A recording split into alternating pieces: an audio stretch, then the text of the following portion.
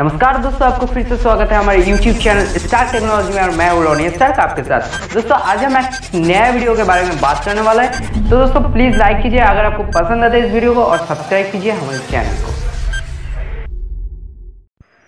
दोस्तों आज मैं बात करने जा रहा हूँ हमारे जो डिवाइस होते हैं उस डिवाइस के रैम क्लीनर के बारे में। दोस्तों हम सभी जानते हैं डिवाइस का जो रैम होते हैं वो काफ़ी इंपॉर्टेंट पार्ट होता है हमारे डिवाइस के लिए।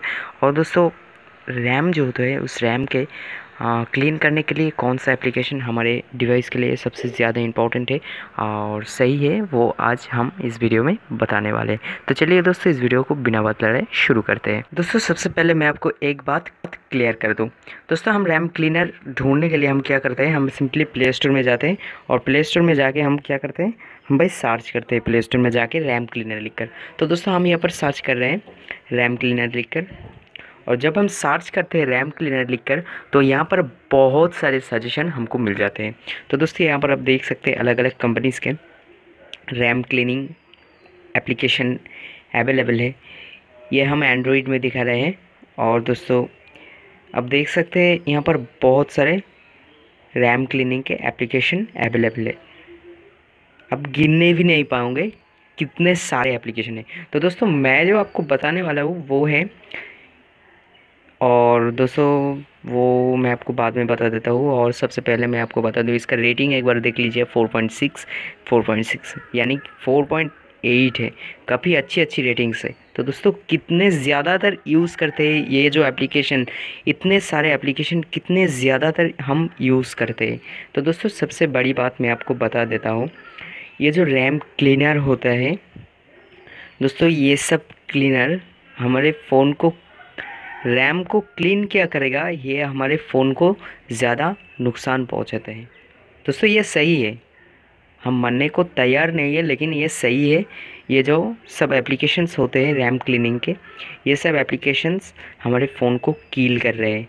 दोस्तों आप कभी सुना हो कि अपने सैमसंग या फिर एप्पल या फिर ब्रांडेड बहुत सारे कंपनीज़ के मोबाइल जब आप ख़रीदते हो तो भाई वहाँ से कोई कहता कि भाई अपने फ़ोन पे रैम स्पीड के लिए RAM cleaner, RAM booster, RAM यानी रैम वगैरह वगैरह इंस्टॉल कर लो, आपके फ़ोन फास्ट हो जाएंगे।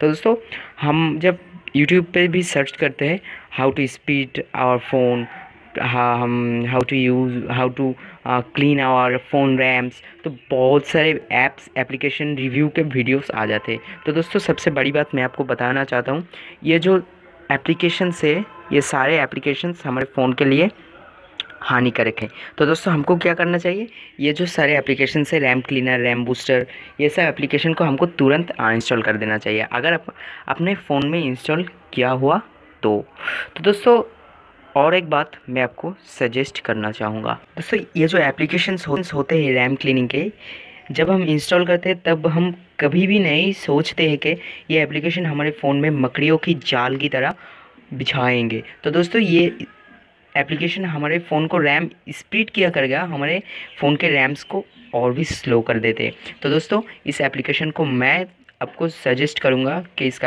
ये सारे एप्लीकेशन अपने फ़ोन में इंस्टॉल मत कीजिए, और अपने फ़ोन को जितने एप्लीकेशन अपने फ़ोन में इम्पोर्टेंट हो वो एप्लीकेशन अपने फ़ोन में इंस्टॉल कीजिए, like Facebook, like YouTube, like Flipkart, like Paytm, ऐसे काम के एप्लीकेशन इंस्टॉल कीजिए और ऐसे एप्लीकेशन अपने फ़ोन पे मत रखिए, इससे आपके फ़ोन को काफ़ी नुकसान पहुंचते हैं। दोस्तों और एक बात मैं आपको बताना चाहता हूँ, बहुत बड़े बड़े जो यूट्यूबर्स होते हैं और जो ऐप की रिव्यू करते हैं, वो यूट्यूबर्स कभी आपको नहीं बताएंगे कि भाई अपने फ़ोन के स्पीड के लिए रैम बूस्टर, रैम क्लीनर वगैरह वगैरह ऐसा कोई भी एप्लीकेशन इंस्टॉल कर लो। वो कभी भी ऐसा सजेस्ट आपको नहीं करेंगे, क्योंकि उनको पता है कि फ़ोन जब डेवलप होते हैं, आपके हैंडसेट जब डेवलप होते हैं, जब कंपनीज आपके हैंडसेट पब्लिश कर रहे हैं तो उसकी ऑपरेटिंग सिस्टम में ऑलरेडी वो रैम क्लीनिंग के लिए यानी एप्लीकेशन हो या फिर कोई सिस्टम हो वो डाल देते हैं। आपकी फ़ोन उतना ही यूज़ हो सकते हैं जितना उनका क्षमता है। तो दोस्तों आप ये जो एप्लीकेशन है रैम क्लीनर अगर आपके फ़ोन में हो तो तुरंत उसे अनइंस्टॉल करके आपके फ़ोन को बचाइए, नहीं तो कभी भी आपके फ़ोन को हार्ट अटैक हो सकती है या फिर ब्रेन स्ट्रोक हो सकती है, ऐसा बहुत सारे कुछ हो सकती है। दोस्तों मजाक नहीं है, मैं सच कर रहा हूँ। ये जो एप्लीकेशंस होते हैं ये आपको फ़ोन को धीरे धीरे किल करते हैं। तो दोस्तों उम्मीद है आप अपने फ़ोन में ऐसा एप्लीकेशन इंस्टॉल नहीं करेंगे।